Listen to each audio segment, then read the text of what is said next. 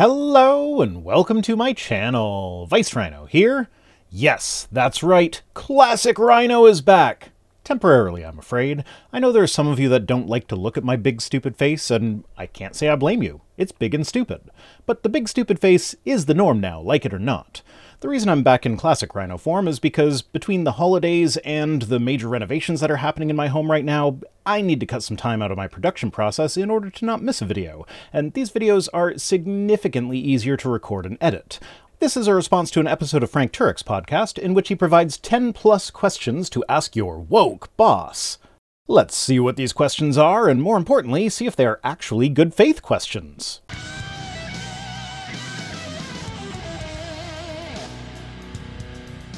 Ladies and gentlemen, what do you say to your boss who wants you to go to some kind of diversity training?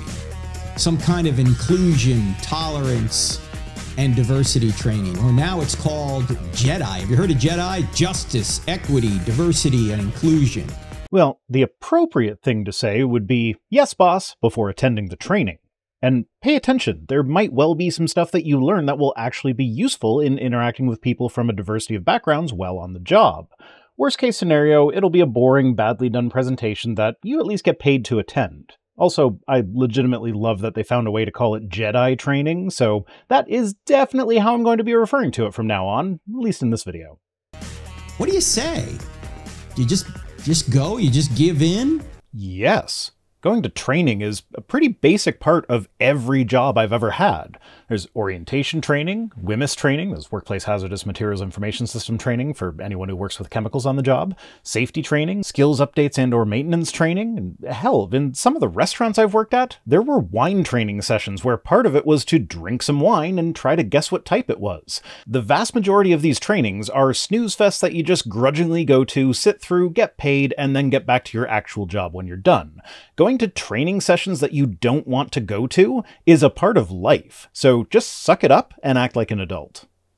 I mean, Christians and other people of faith, maybe even Muslims, maybe religious Jews, people who have conscience problems with some of the values being pushed on them by their corporations may have to push back a little bit. If the company you work for holds values that are so deeply offensive to you that you feel the need to object to being trained in diversity, equity, and inclusion, then maybe you should reevaluate your values. Or alternatively, you could just go work for a different company. Now, I know Frank would want to call this persecution and say that anyone who gets fired for refusing to do a required training is being discriminated against based on their religion. But in no way is this saying that you must abandon your religion, nor are you being forced to hold certain opinions. At worst, you're being asked to treat people with respect even if you disapprove of something about them. And companies are well within their rights to have a code of conduct that they expect their employees to adhere to while on the job. Like, if you get hired as a porn actor and then refuse to shoot a scene because your religion doesn't allow you to engage in sex before marriage, that's not on the porn company for expecting you to have sex. That's on you for getting a job where a requirement of that job is a violation of your moral beliefs. If an atheist gets a job at the Ark Encounter and then violates their statement of faith that they make you sign, would you say that it's discrimination for them to fire that employee? My guess would be no, even though we fired them because they weren't the right religion, would be much more clearly a form of explicit discrimination than this employee won't attend mandatory training so they were fired. Yet it seems that some of corporate America, and probably most of corporate America, is now trying to force people to live by lies. I'm willing to bet that this is meant to be referring to treating trans people with respect. Like, using their correct pronouns. I really don't understand people who refuse to do that. It is such a basic thing that takes nearly zero effort on your part and just winds up with you treating someone with a bare minimum amount of humanity. You don't even have to think that being trans is a real thing in order to do it. I mean, you'd be wrong, but you're allowed to think wrong things. Just be polite while you're wrong. The only argument I've heard for refusing to use someone's pronouns is basically what Frank just said. I refuse to encourage their delusion by lying in the form of using their preferred pronouns when I am of the opinion that they should be addressed with other pronouns. Okay, great, I guess, but two things here. First, how do you determine what pronouns to use for someone? Like, I'm sure Frank would be fine with using he, him to describe me, but how would he determine that I'm not just a trans man who passes well enough to be assumed to be male? If the answer to that question is something that wouldn't be possible in a public interaction between an employee of a company and a member of the general public, like, say, checking the chromosomes or checking what's in my pants or something along those lines, then why would you treat trans people any differently? Now, sure, there are some trans people that don't pass, but there are also cis people with features that are more typical of the opposite sex. Women who look more manly and men who look more womanly. How do you know that with your misgendering, you're not actually using the wrong pronouns for a cis person who, according to your worldview, is living the way God intended? And this is far from a rare scenario. I've worked with the public and have on multiple occasions referred to a woman as sir or a man as ma'am before I eventually learned my lesson and avoided gender terms like that altogether unless I already knew the answer. And I figured that out on my own without any diversity training, and this was also back when I was an asshole who probably would have been closer to Frank's position on the matter than my current position. Second, even if you were miraculously able to tell when someone is trans 100% of the time, if someone is delusional, then it's not your job to determine what treatment plan they should have. That's between them and their healthcare providers. If there is a delusion, it's not your job to decide what to do with it. Though, in the context of employees interacting with either other employees or with the general public as part of their employment, it is, in fact, your job to treat them with respect. So what do you do? Well, I think asking questions is better than making statements. If the goal is to actually learn from the answers, then yes, I 100% agree. Making statements about how you don't believe what they're teaching in their Jedi training will be unhelpful at best. Back in 2011, I was fired from 2 companies that I was doing corporate training for. I was fired from Cisco and Bank of America because I had written a book called Correct, Not Politically Correct: How Same-Sex Marriage Hurts Everyone. I tried looking into the story, but Frank is the only source for it, and he always says that he was fired. I did find one article on the right-wing website National Review where Maggie Gallagher gave an interview in which she described Frank's work as hosting leadership seminars for Fortune 500 companies. If that's the case, then I'd imagine it wasn't so much a firing as a, we're going to send our employees to a leadership seminar that's run by someone with values more in line with our company values thing. After all, if Frank actually was fired for having written a book that had nothing to do with his job and did not impact his job in any way, simply because that book expressed his religious views, then you'd think he would have taken his former employers to court, and we'd be able to hear about all the details from the official court documents rather than just relying on Frank. And even if I agree that he was fired instead of just not re-contracted to do their speaking engagements, the fact that it was never challenged in court suggests that the reason they gave him was not the fact that he wrote a bigoted book, but was actually something that warranted a firing. Or, because the US is all kinds of fucked up when it comes to employment laws, he could have been working at an at-will employment state, so they could just fire him at any time for no reason. But even in that case, they're not allowed to fire you for illegal reasons. So if Frank had enough evidence to confidently state that he was fired because of the contents of his book, then he could still take them to court. I mean, he'd probably lose anyways because it's really hard to prove that they fired you for illegal reasons when they aren't required to give you a reason, but it would have at least been worth a shot. So 2 things are possible here. 1, Frank was fired for unrelated reasons but wanted to turn his firing into a culture war issue. 2, Frank wasn't actually employed by those companies, they just contracted him for seminars sometimes, and then they went elsewhere, either for unrelated reasons or because his book made it clear that his values were not in line with what they thought of as company values. And that book came out originally in 2008. It was not part of anything I did for these companies. I never mentioned the book. It wasn't even in the bio that I gave them. And now, with his timeline, the book came out 2 years before he was, quote-unquote, fired. And of course, he never mentioned in any of his promotional materials that he's a successful author. Frank would never do that. And it'd also be super embarrassing if I somehow managed to find Frank listed on a speaker booking website where the first words in his promotional blurb were something along the lines of award-winning author. Okay, to be fair, that is his LinkedIn page as it appears today, and that is a current speaker booking page. Maybe back in 2010, it just wasn't standard practice for people selling themselves as public speakers to advertise that they are also an award-winning author. No, that's obviously ridiculous. Speakers are always using the fact that they are authors for extra clout. You're selling your leadership seminars and you want me to believe that you didn't have award-winning author as part of the sales pitch? Like, I just Googled leadership speakers, and the first result was the Sweeney Agency's 11 highest-rated leadership speakers. 7 of the top 11 have author in some form or another in their brief bio that you get at their list page. The remaining 4 all have author on the page after clicking the link that takes you to their more detailed bio, and every single one has links at the bottom to all of their books. Do you honestly expect me to believe that in an industry where pretty much everybody is an author and advertises it front and center, Frank stood out as the only speaker who actually is an author that did not include author as part of the sales pitch? Pull the other one! And also, just as a side note, the LinkedIn page basically confirmed my suspicions that he was not an employee at Cisco or Bank of America like he said, because it shows that he was a speaker at the Austin Group, which he also owns. They list Bank of America as one of their clients, along with a bunch of others.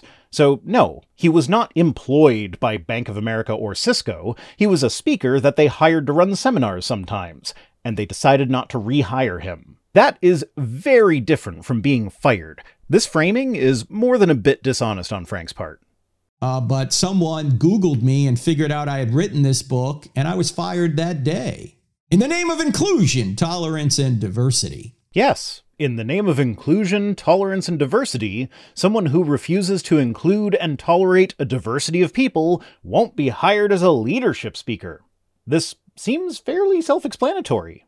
When I was given the opportunity to talk to the head of inclusion, tolerance, and diversity at Cisco, I didn't make a lot of statements. I just asked a bunch of questions. And here are some of the questions that I asked. I didn't ask all of these. Oh, okay. So now I'm starting to see the picture. He was probably brought into a meeting with this person with the goal of them figuring out whether or not Frank's values were in close enough alignment with the company that they could continue to work with him, and Frank used that as an opportunity to shit on gay people through jacking off in the meeting.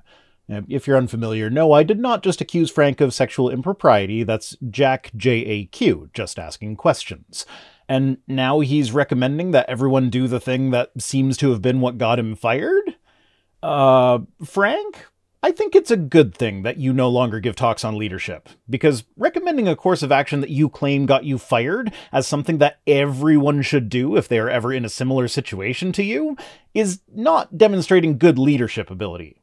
I would say stick to being an apologist, it's what you're good at, but you're not very good at that either.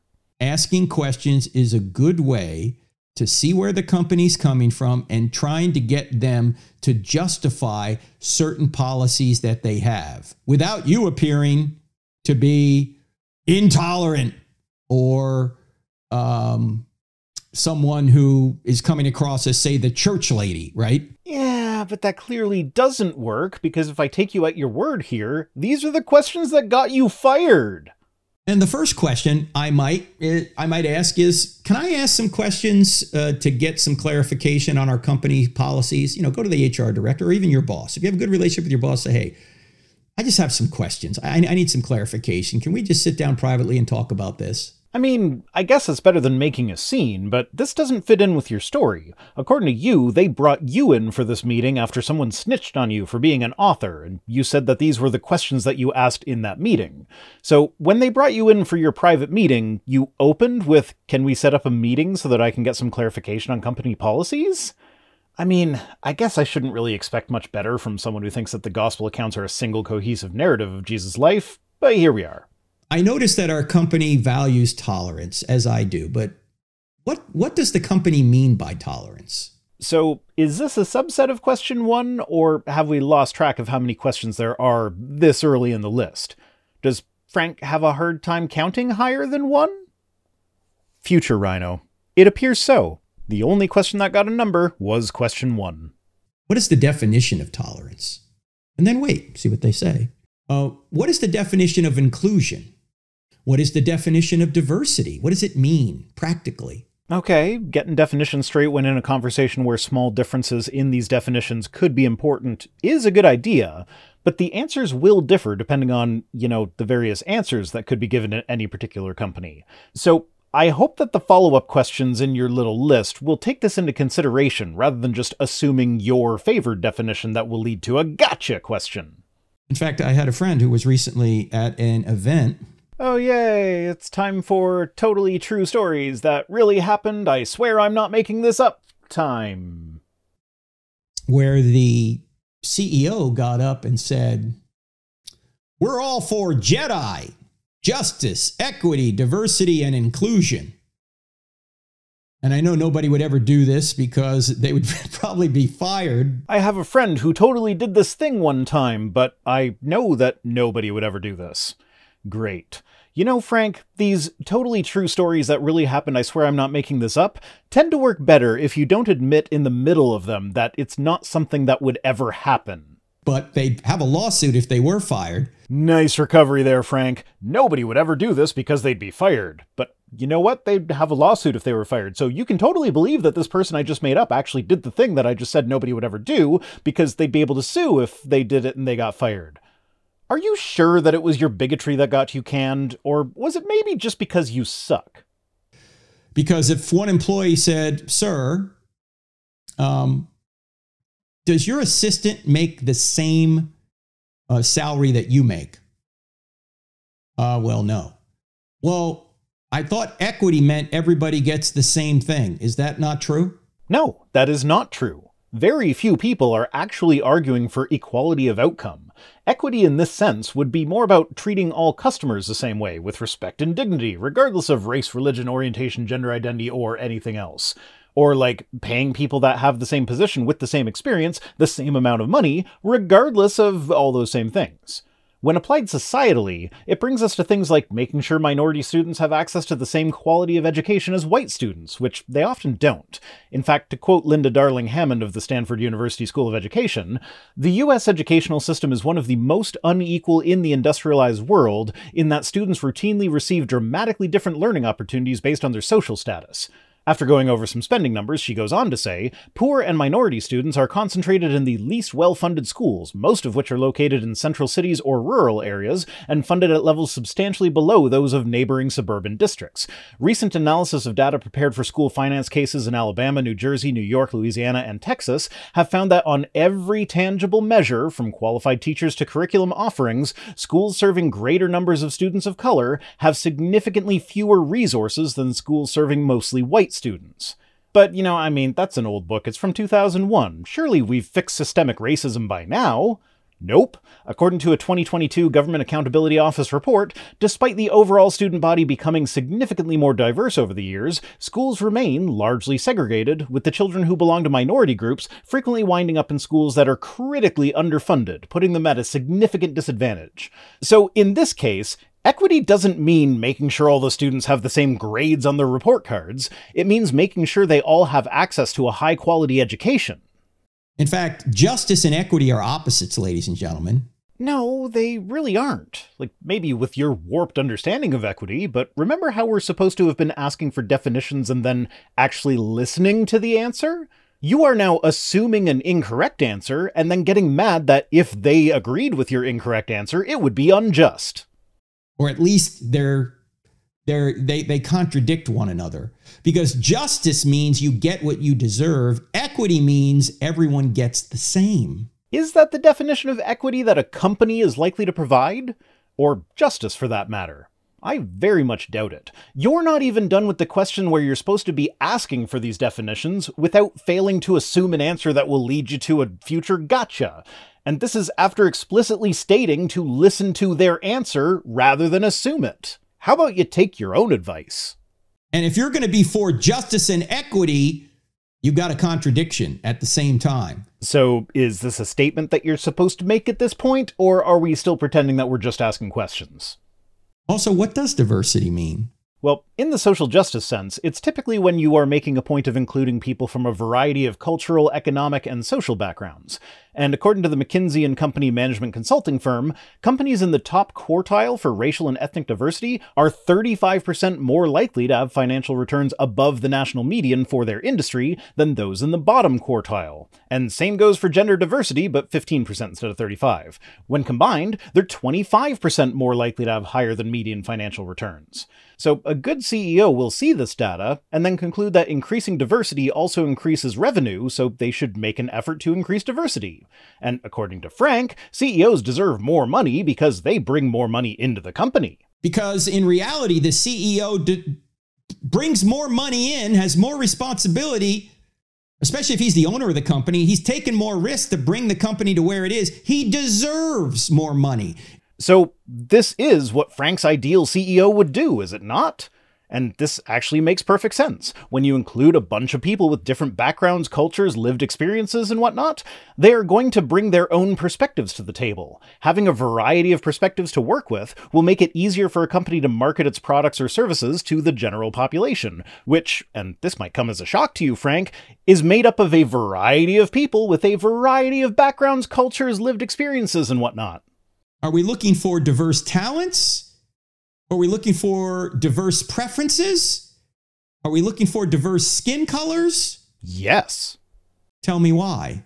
Because these people with diverse talents, preferences, and skin colors will all have different perspectives, and building a company with this in mind will make your company more likely to be successful than being exclusionary. As an example, let's look at Jeremy's Razors, the shaving company started by the founder of the Daily Wire when Harry's Razors pulled their ads. Jeremy's Razors is a company specifically founded on exclusion. Their whole thing is that when you buy from them, you know that your money is not going to some woke company that does appalling things like acknowledge the existence of LGBTQ people. Well, according to their own numbers, which were not released in any sort of business financial statement, but rather in a puff piece on the Daily Wire website, they sold 130,000 razors last year. At their subscription price of $2.25 per razor, that amounts to less than $300,000 of revenue. Let's just double that for shits and giggles, since they do sell more than just razors. Well, by comparison, Gillette, one of the companies that the Daily Wire regularly complains about because of their woke advertising, reported an $80.2 billion profit in 2022. Now, personally, if I was forced to choose to be CEO of one of these two companies, I'd go for the one that has nearly $100 billion in revenue annually over the one that's less than $1 million annually. Now, obviously Jeremy's is fairly new, so you can't really expect them to reach the same kind of market dominance as Gillette in such a short time span, but given that the reviews are full of people complaining about how horrible they are to shave with, I doubt they'll manage to penetrate the market much. But before we move on from the subject, I do just have to share with you my favorite positive review for the razors. The razor/handle attachment looked cheap out of the box. Dropped the handle once, and now I cannot connect the blades anymore. Only shaved 3 times with it. Jeremy just slapped their name on the quickest thing they could find during the campaign. The prices are ridiculous, and the product is garbage. Pamela recommends Jeremy's razors. With positive reviews like that, I'm sure they'll beat Gillette any second now. Another question you might ask is, do we all have to have the same political, religious, or moral beliefs to work here? What an idiotic fucking question. Obviously not, unless it's a religious organization like the aforementioned Ark Encounter. Their answer better be no. If the answer is yes, here comes a lawsuit. Yeah, obviously. This followed immediately after you asking about diversity. You very heavily insinuated that wanting diversity was a bad thing. And now you're turning around and acting all offended that a company might only want to hire people with monolithic political, moral, and religious beliefs? Which is actually extra funny given my Ark Encounter example. Clearly Frank understands that this would be a bad thing that is illegal, but you can bet your ass that he would be ranting and raving if an employee successfully sued the Ark Encounter for discriminatory hiring practices. I mean, we all agree that we ought to treat one another with respect. I don't know that we do all agree, Frank. You send out a lot of tweets with articles and videos attached that encourage people not to give the basic respect of addressing them with their correct pronouns. Fucking pronouns! You even took the time out of your day on Christmas Day, the day that you celebrate the birth of your Lord and Savior Jesus Christ, to tweet transphobic bullshit. If the Bible is to be believed, Jesus didn't say a single word about trans people. Yet you are so obsessed with being disrespectful to them that you decided that was an appropriate thing to do on Jesus' birthday. Worse yet, you probably didn't actually send the tweet yourself. Your Twitter account shows all the signs of being run by staff. So you paid someone to take time out of their day on Christmas Day in order to tweet transphobic shit on your behalf. So this leads me to one question. If the apologists are treating Christmas as though it's nothing special and can be mostly ignored, does that mean that atheists have won the war on Christmas? We all agree we ought to tell the truth. We all agree on that. But are you asking us to all agree on certain sexual practices? No. We're asking you to mind your own goddamn business when it comes to the sexual practices of people who aren't you. And what, by the way, what does that have to do with workplace productivity? Because if you're being an asshole to the gay guy you work with because you don't personally like what he does in the privacy of his own bedroom, that will be bad for workplace morale and lower productivity. You don't have to approve of it, you just have to mind your own goddamn business. The Bible speaks much more harshly about adultery than it ever does about homosexuality, but I'm willing to bet that the Christians who just can't leave the LGBTQ people alone because that would conflict with their religion have no problem ignoring the promiscuity that some of their coworkers have engaged in. Just apply that same attitude to LGBTQ people. It's not your business, so don't fucking worry about it. You don't have to like them, but you do have to come to grips with the fact that LGBTQ people exist. Are we supposed to have sex at work? Depends on the job. As I pointed out earlier, for a porn actor, it's usually an expectation. Now that might be a little too much in your face, but actually... If the sex at work is too in your face, then maybe ask if you can do cream pie scenes instead of facials, or wear glasses. Accommodations can probably be made. But joking aside, honestly, I don't see the relevance of this question. This is supposed to be about asking for clarification on company policies in a way that will encourage the company to change them. How would a question like this accomplish that? At best, you'll get an annoyed glare from your boss with that one.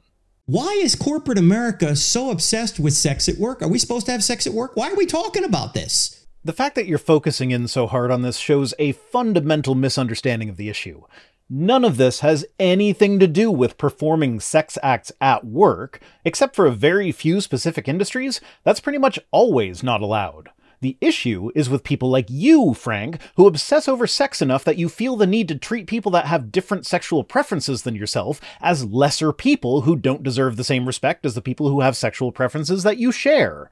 And yes, regardless of sexuality, the specifics probably shouldn't be brought up at work. I don't need or want to know if my coworker has a foot fetish, but there are some things that will just come up in general conversation that will reveal some of these sexual preferences if you're the kind of person who dwells on sex more than is probably healthy. Like, if a guy starts talking about his husband, you now know that he is gay, bi, or pan. But if you're a normal person who is not obsessed with sex, you probably don't immediately start thinking about his sex life when he's telling you a story of something mundane like going out for dinner with his husband. But for some reason, when straight cis people talk about their significant others, Frank doesn't seem to immediately make assumptions about their sex lives. It's only when LGBTQ people do it, which suggests an unhealthy level of obsession that you should probably see your therapist about. He never clarifies it in this podcast episode, but that is what Frank means when he's talking about sex at work, because he references an article on his website called Sex at Work in a bit that I skipped earlier, and in that article he makes it abundantly clear that he's talking about homosexuality. Also, this article provides another account of him being fired, and once again, it contradicts the other versions of the story that I've seen so far. In some versions of the story, it was a student at one of his seminars that found out about his book. In others, it's just an anonymous someone. This time, it's a homosexual manager. And he very heavily insinuated in this video that he was called into the Jedi office, but in that article, it was just a phone call with the chief Jedi officer. Though in some consistency, it does once again leave out the fact that Frank was a speaker that they regularly contracted for specific events, and frames it as though he were a regular company employee who was immediately fired at the request of the person that Frank repeatedly calls the homosexual manager. He can't just call him the manager. He always has to make sure he gets the gay label. And therein lies the issue. Frank does not treat people equally if he thinks they might have sexual preferences that he doesn't like. And we see that in this article. There's no real reason for him to single him out as being gay. Like, sure, it's relevant that a gay man was uncomfortable with Frank's presentations once he learned that Frank was an out-and-out bigot who proudly slaps his name on books that are vehemently anti-LGBTQ, but he plays this off as an extra slap in the face. Before he learned that I'm a person who despises him for something he has no control over, even the homosexual manager gave my seminars high ratings. So, see? That's proof that it had nothing to do with my actual job performance. It was all just a disagreement about stuff that isn't relevant. Except even if he enjoyed the seminars before, how can he be expected to get anything from them in the future if the entire time you're on stage, all he can think about is the fact that you regularly write books about how deplorable he is? Now, if you were an actual employee for the company, they might have to do things differently, like make sure you're not giving talks to groups that this manager is in, or make some other form of accommodation.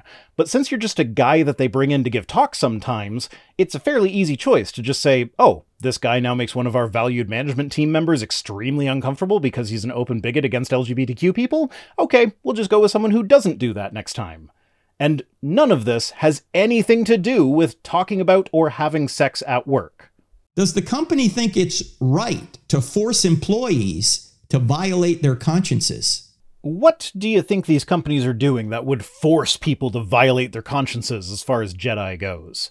All you need to do is exactly what you've been saying so far in bits that I've been skipping because they get very repetitive. As long as we treat everyone with respect, as long as we agree to tell the truth and not lie and be polite. I mean, the not lie bit is clearly in there as a way of justifying using the wrong pronouns for some people, and that's not even one that is universally applicable.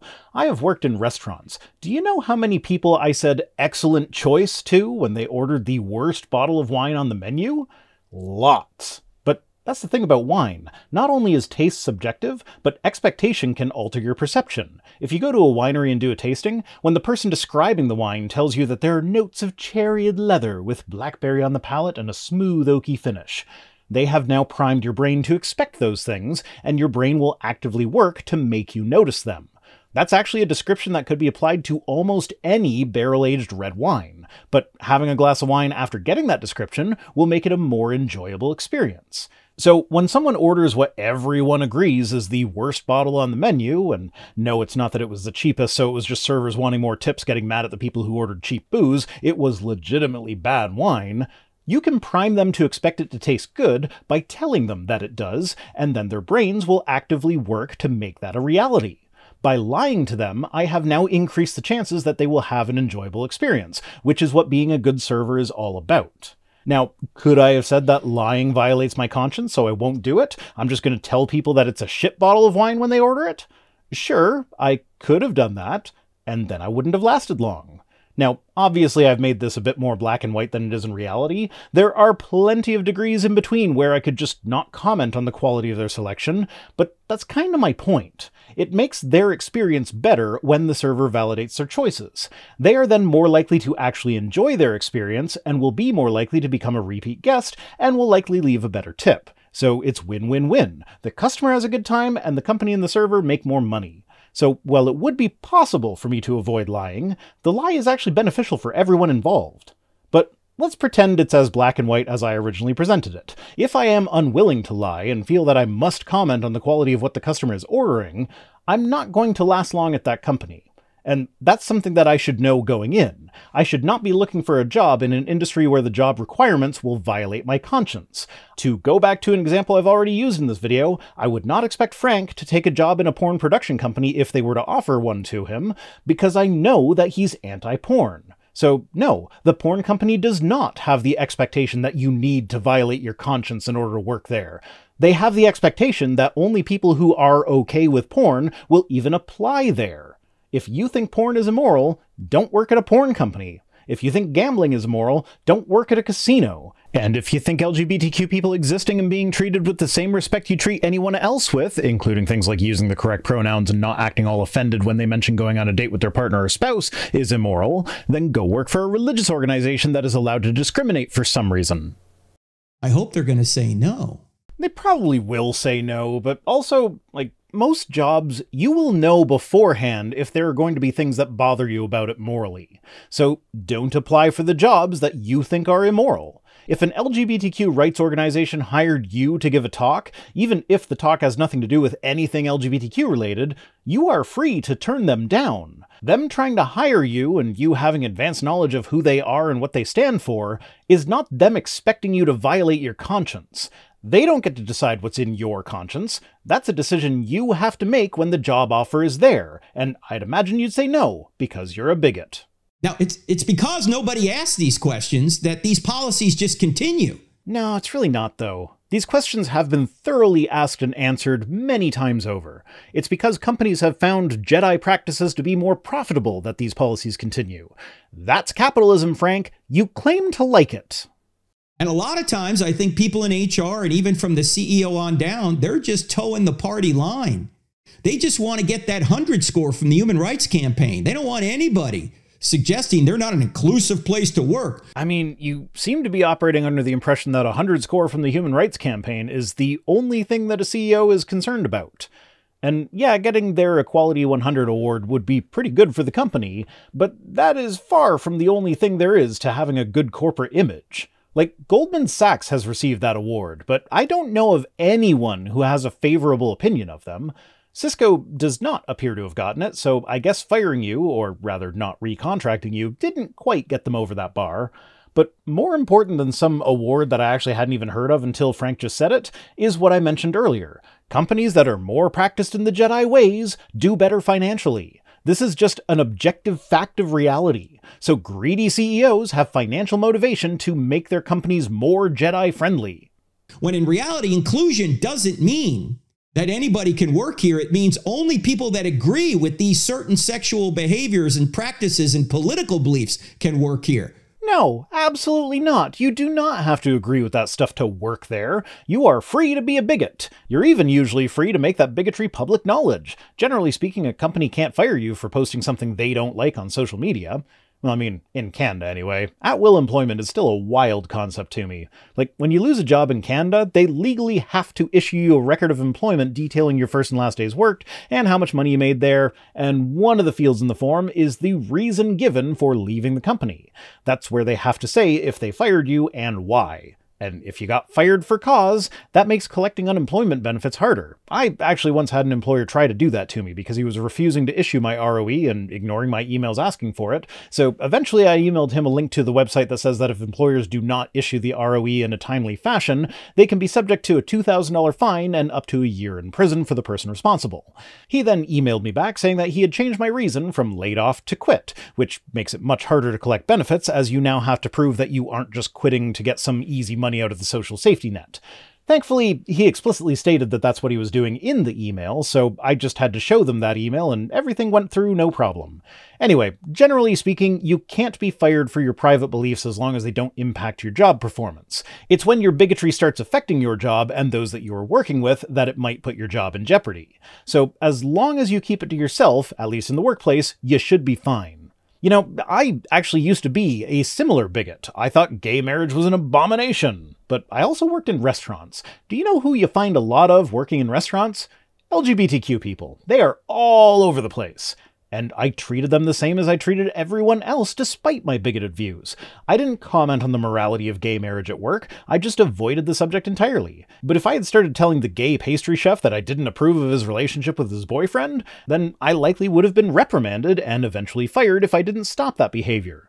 But just treating him as a normal human being allowed me to work there for years, all without having to compromise on my bigoted views. And honestly, knowing him as a person without being in a place where it was appropriate for me to provide my shitty opinion about his sexuality allowed me to see him as a human rather than as a sexuality. I got to know him. We both had concerns about bills. We both loved the desserts that featured panna cotta. We both complained about our stupid junky cars. He was just another person, same as me. We were never close enough that we ever hung out outside of work, but working with him made it easier for me to make the transition from bigoted Christian asshole to atheist who doesn't care what people do in the bedroom as long as everybody is an enthusiastically consenting adult. Unless you hide it from everybody. Well, to quote you earlier in this very podcast, why do we need to even be talking about sex at work? So according to you, this is not something that should even be discussed at work. So yeah, you keep your bigotry hidden while on the job. You might also ask, if you want to get specific, if they're really promoting transgenderism, you might say, why does the company think it has the medical expertise to order employees to encourage people to stay in their state of gender dysphoria? Again, that question shows that you have a fundamental misunderstanding of the issue.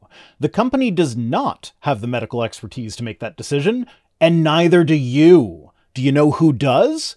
The doctors that trans people are going to see who prescribe them things like hormone treatments, the therapists and psychologists who take care of their mental health, and yes, even the surgeons who perform gender-affirming surgeries. All of the evidence we have so far points to being trans as a real thing that happens to some people, and providing these people with gender-affirming care leads to better outcomes across the board. The first link in the sources section of my description is to a Linktree page where I've been collecting papers documenting the benefits of providing gender-affirming care. It's far from exhaustive, but there is a lot on there, and it all comes to the conclusion that gender-affirming care is the appropriate course of action for trans people. Now, are there reasons someone can experience gender dysphoria without actually being trans? Yes, there are. And that's one of the reasons why, before any permanent treatments happen, there's usually a requirement of several years of therapy as well as a documented history of consistent gender expression. That's also why permanent treatments are almost never given to minors. The very few minors who do receive more permanent treatments have to have demonstrated years of consistency in their gender expression and robust mental health, and in most cases, the only permanent treatment available to such minors is mastectomy. Despite what you are inevitably going to see in the comment section of this video, nobody is running around chopping off kids' dicks as soon as they show any interest in transitioning. That is 100% a straw man. In fact, there are so many barriers to getting permanent care because there is such a public perception that being trans is a fad or a phase that will wear off, that it actually makes life significantly harder for trans people, all in the name of the noble cis people protecting them from themselves. Gender-affirming surgery has one of the lowest regret rates of any surgery there is, and that includes life-saving surgeries like mastectomies for breast cancer or quality-of-life improving surgeries like knee surgery. Cosmetic surgery has an abysmal regret rate, with 65% of people regretting it. Gender-affirming surgeries have consistently had regret rates less than 5%, with the most robust data tending to show lower regret rates of usually less than 1%. But people who aren't even affected by gender-affirming surgeries cry out about how risky it is. We don't want people to undergo a surgery that will permanently alter their body. They might regret it later. Oh, hey, and while we're at it, let's go ahead and circumcise this baby boy who has no way of consenting to the permanent alteration of his genitals. Like, if you're going to be at all consistent, you should be opposing cosmetic surgeries way more vocally than any trans treatment.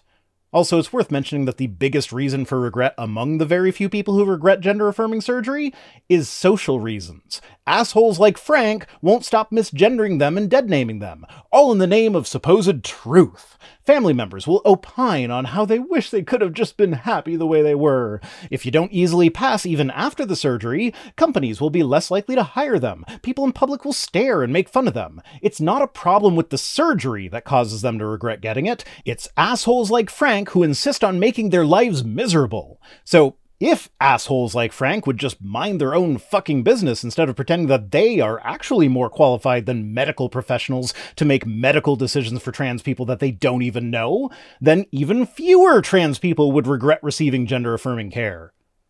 I mean, are we doctors here? No, you're not. So maybe stop pontificating about medical treatments that don't even have anything to do with you.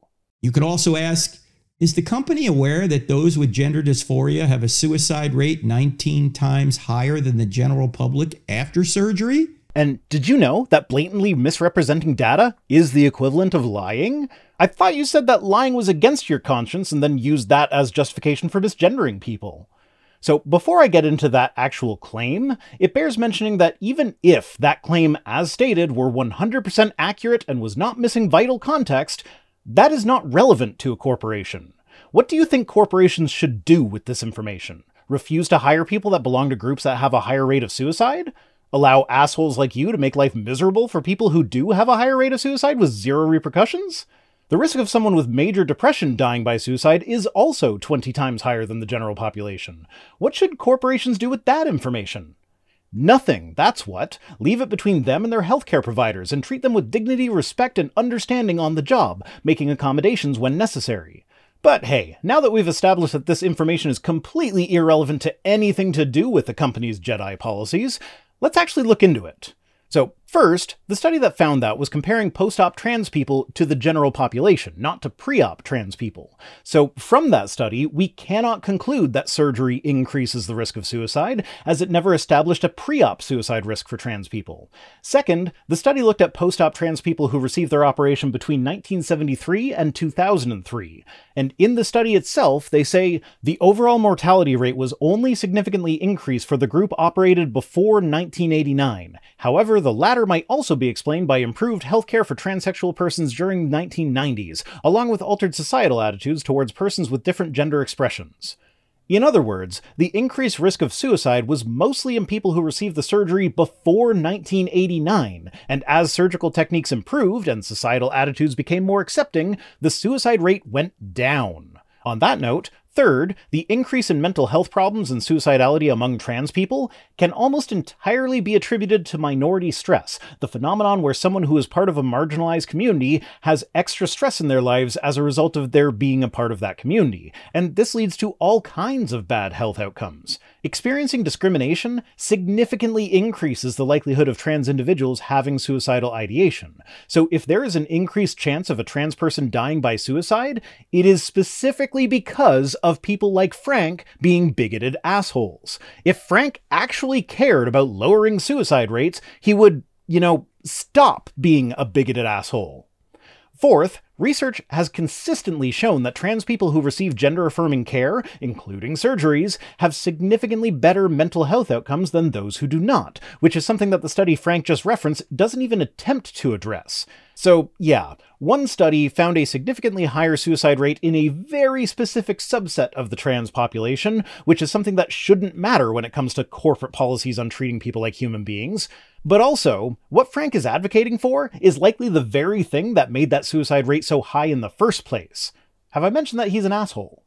Why would we encourage people to go down that road? Because that road is much less dark than the one that you're proposing. At least when you actually look at all of the data instead of just one single cherry-picked statistic out of one single study. It's also worth mentioning that the study was only looking at people in Sweden, so there's likely cultural factors to consider that might impact the number as well. Honestly, though, it wouldn't surprise me if it was actually worse for trans people in that same time period of American history, but I don't think that study exists. And why are we talking about sex in the workplace? What does it have to do with workplace productivity? You keep coming back to that, but nobody is talking about sex except for you. Unless you've now gone from talking about sex the verb to sex the noun, in which case making sure a workplace does not discriminate based on sex, even if it didn't have a demonstrably positive effect on revenue, would still be something worth doing, because everyone deserves the same opportunity regardless of sex. Why is the company seemingly forcing people to take firm positions on controversial political and moral issues? What company is doing that? I mean, I can think of at least a dozen Christian-run companies and organizations that do that. Hobby Lobby, Chick-fil-A, the Ark Encounter, Liberty University, Brigham Young University, just to name a few. But secular companies get into hot water if they try any of that sort of thing. Like I have already repeatedly said, you are not required to endorse anything. You're just not allowed to treat people differently based on your bigotry. Look, sir, ma'am, I treat everyone with respect regardless of any political or moral disagreements we may have. I do not want to try and force people to act in ways contrary to their conscience. Yeah, I'm gonna call bullshit on that. You post on Twitter regularly about how it's against your religion to use a trans person's correct pronouns. With anyone else, you just use their correct pronouns without a fuss, but as soon as it's a trans person, no way! I have to refer to trans men exclusively as though they were women, based on nothing but the fact that I don't like trans people. And you try to justify it by appealing to your conscience requiring you to always speak the truth. And you think it's true that the pronoun you decided based on nothing but appearances was the correct one. Except you've already demonstrated in this very podcast that you don't find it necessary to tell the truth, at least when it comes to the data surrounding healthcare for trans people. You can just plunk down one single highly cherry-picked statistic and act as though it's true for all trans people everywhere, when it only applies to trans people who had surgery 35 years ago or more in Sweden. If you actually cared about telling the truth, you wouldn't be an anti-LGBTQ bigot. And I only ask the same respect in return. And trans people, by and large, give you that respect. Very rarely have I ever seen any trans person misgender someone on purpose in order to make a point about how painful it can be to misgender someone. Because, trans people actually understand how hurtful that can be. I once made a video where I referred to God as she throughout the entire video, for the purpose of not just pointing out that God does not even have the features that people like Frank insist are integral to gender, like a penis or chromosomes or whatever, but also just for it to be annoying to people who think of God as he, so that they can get a taste of what the annoyance is like. And the backlash that I got from that was not from transphobes. Well, mostly, I got some of that. But most of the backlash was from trans people letting me know, very respectfully I might add, that they understand that my doing that came from a place of good intentions, but they'd prefer if I showed the same respect to others that they expect from others. Now, obviously, trans people is not a monolithic category. There will be a variety of opinions on stuff like this, but in my experience, for the most part, trans people would never treat Frank with the level of disrespect that he constantly advocates that they be treated with. Do you consider yourself a tolerant person? Because if they say yes, you can say, great, because if I offer an opinion that's different than yours, you'll tolerate it then, right? Wow, 12 minutes in. I'm surprised you took this long to get to the whole "you're intolerant of my intolerance" thing. And, well, yes, it's a fun little soundbite that sounds like it makes sense. When you think about it for just one single second, you realize that it's possible for tolerance to be intolerant of intolerance, because absolutes don't work in the real world. Like, Frank would probably agree that the United States is a free country, but in the US, I am not free to rob a bank. I'll go to jail if I try that, so clearly it's not free. Well, yeah, there are some limitations on that freedom, because in order for a country to maximize the freedom of its citizens, it has to restrict their freedoms to a certain degree.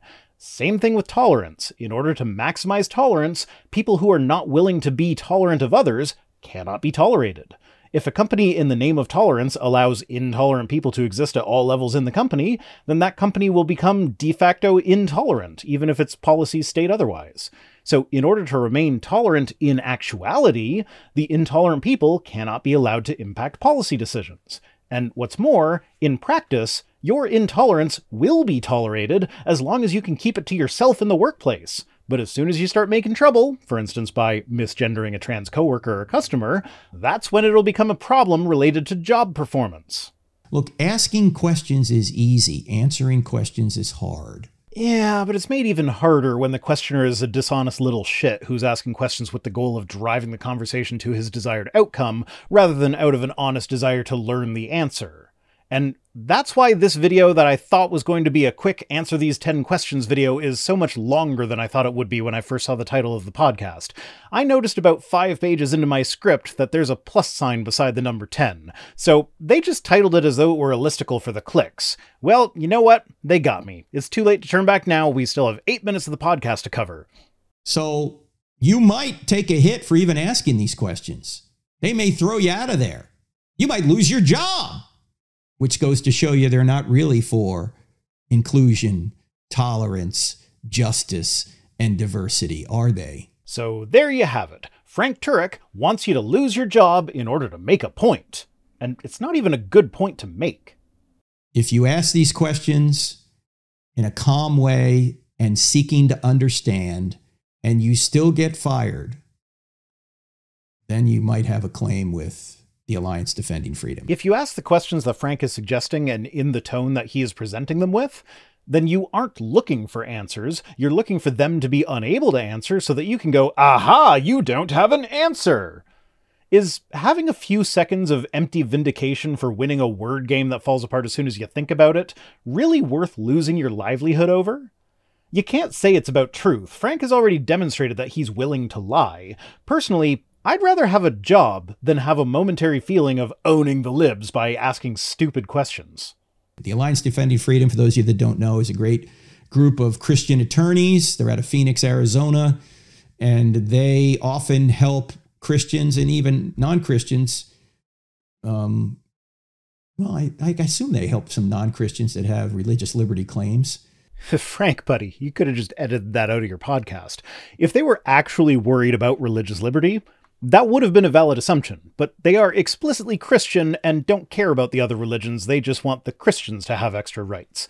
The only mention I can find of them taking up a case that had anything to do with any non-Christian religion was the time they defended a Christian adoption agency that refused to let Jewish parents adopt. If they were willing to help non-Christians, the clear people to help in that instance would have been the Jewish parents, not the anti-Semitic adoption agency. Also, remember back when he asked why a company is seemingly forcing people to take a firm position on controversial political and moral issues? Well, just try and get a job at the ADF as a lawyer who believes that abortion is a religious right for Jewish people. Or do you think the ADF would hire a gay person?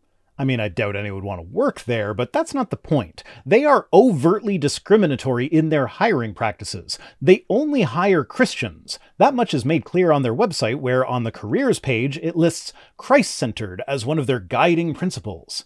Earlier, Frank seemed to be against companies insisting that everyone have the same view on everything, including religion, but now he's promoting one of the worst offenders that there is on that matter? It really is amazingly hypocritical, even for Frank. Now, undoubtedly, the defense for this would be something along the lines of, well, you know it's a Christian company, so if you're not a Christian, just don't apply.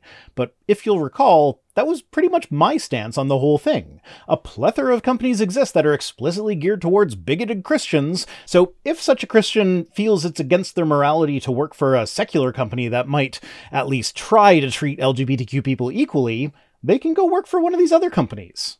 But it's better to catch some trouble than to live by lies. Okay then, Frank, put your money where your mouth is. Stop lying about the data about trans people, and then watch as your core audience abandons you for no longer holding the exact same views as them. Throughout this whole thing, he's been pretending like this is purely a secular problem. It's only secular corporations that demand their employees all believe the same things. But if Turek came out tomorrow and said, I was actually wrong about trans people. Turns out the data says that they are real and valid, and will do much better if we treat them better and stop pontificating about how letting them receive medical care is somehow going to cause the fall of Western civilization, then you can bet your ass he would be kicked to the curb immediately. Apologists everywhere would denounce him and make videos about how sad they are that Turek went woke. He is a giant hypocrite as he sits there accusing the nebulous concept of woke corporations of requiring adherence to a specific set of beliefs and principles, when it couldn't possibly be more obvious that he would, and does, require adherence to a specific set of beliefs and principles in order to work for his organization. Do you think he would ever hire a Muslim, an LGBTQ person, someone who is vocal on social media about being pro-choice? No, obviously not. So why does he rail against his perception of companies doing the same thing that his company does? And that's it for this one. He spends the rest of the episode encouraging Christians to form small groups who will pledge to financially support each other if they lose their jobs for being bigots.